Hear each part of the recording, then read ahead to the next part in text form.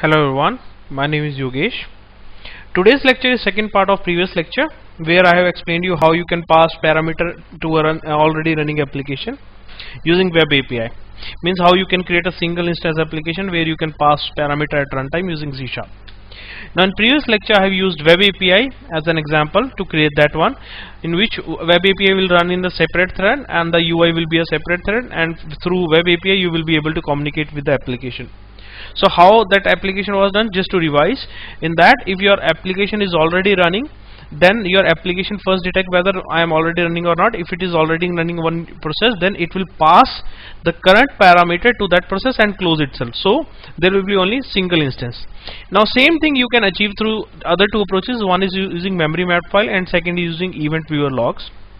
Now the problem is with web API you need to run your process as administrator.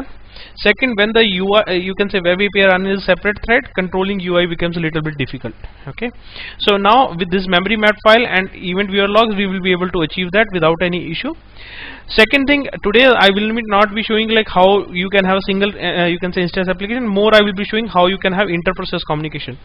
So that is the main thing, because in web API also we are achieving the same only. We are able to, you can say, have inter-process communication. So now I will be doing through, you can say, memory map file and event viewer.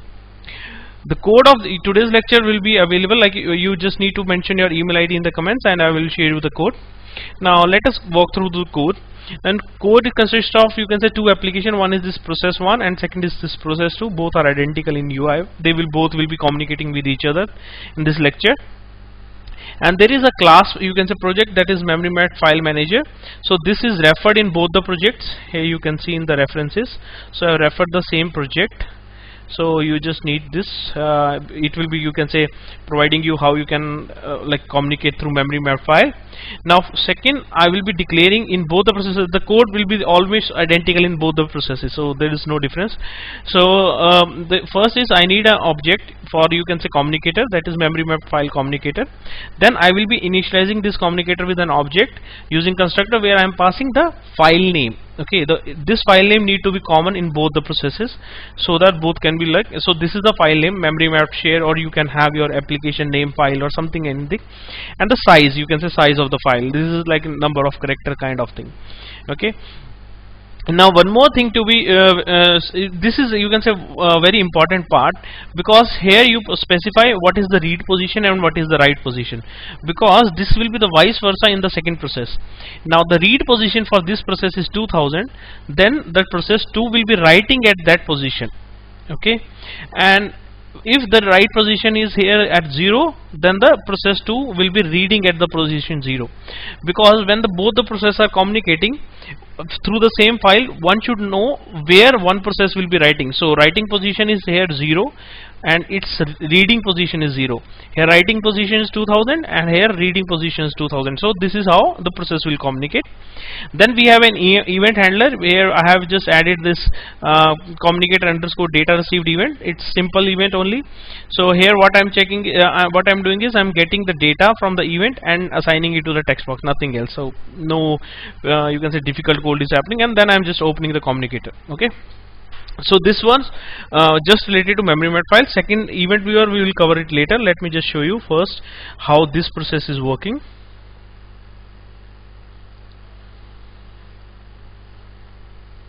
So here now, as we have these two processes, as you know, the process 1 will be writing at 0 position and this will be reading at 0 position. So let me just write I am process 1 and click on this send using memory map file. Now as this write on 0 position, it is reading on the 0 position. Now if I am writing from here, it is writing at 2000 position and this is reading at 2000 position. So I can say I am process 2, and when I'm clicking on this send using memory map file, so this is writing at 2000 position, this is reading it from that. So let us just do one thing. Let me just put one, you can say, breakpoint so that we can walk through the code. So here for the sending, let me just send something new line. Okay, and when I'm doing this, so here I'm sending it to this communicator dot write method and passing the text. So simple text. Now the moment text is passed, it is called into process 1 data received event, because that is reading at that position. And just let me just run this. So here you see in the process 1 now the line is there. So it's very simple, there is no complex code. What you need to do is you just need to put your email ID in the comment. I will be sharing with the code. So this was memory mapped file. Now the second is event viewer logs. Now there is a limitation with this memory mapped file. The problem is you can have inter-process communication till the time both processes are running under same user account. Now suppose one of the process is not UI, it is a web service, or you can say Windows service. So that process is running in the separate process, because that Windows service usually run under system account or NT you can say service accounts.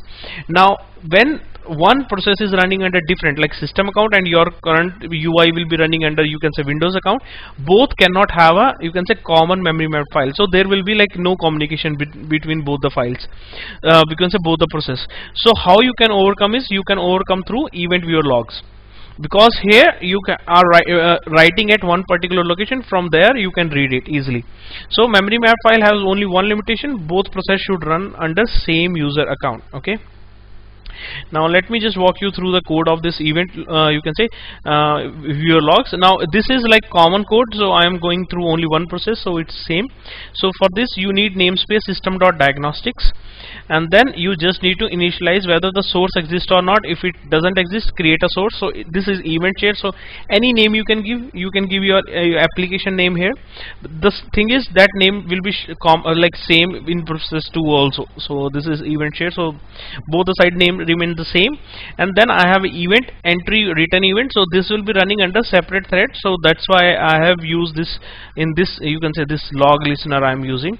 So in this method log listener, what I am doing is, for writing into text box, I need this begin invoke so that I can write through that thread, because this will be running under separate thread. And this is like enable raising event. Now there is one problem with event viewer is there is no concept of read or write position.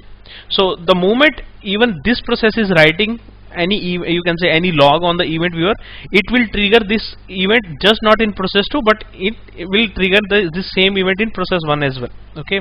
So the problem is we need to make sure like from where that you can say log is coming. That's how we will be able to have a communication. So how I am doing is, like when I am doing, you can say I am sending data through this button using send log, I am using event log dot write entry, and the command I am passing, that command itself is you can say text I am passing, the message I am passing will you can say start with process 1, because this is the process 1. And what it will do is, the moment it happens, it will trigger this log listener event in both the processes.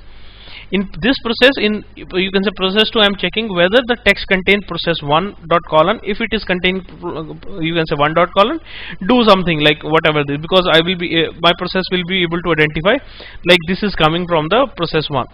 And vice versa in process 2, in listener I am checking whether it is coming from the process 2. If it is coming from the process 2, do something with the text, or like putting into this one. So here the process 2 will be writing with the you can say preceding prefix process 2, and this will be writing with process you can say 1.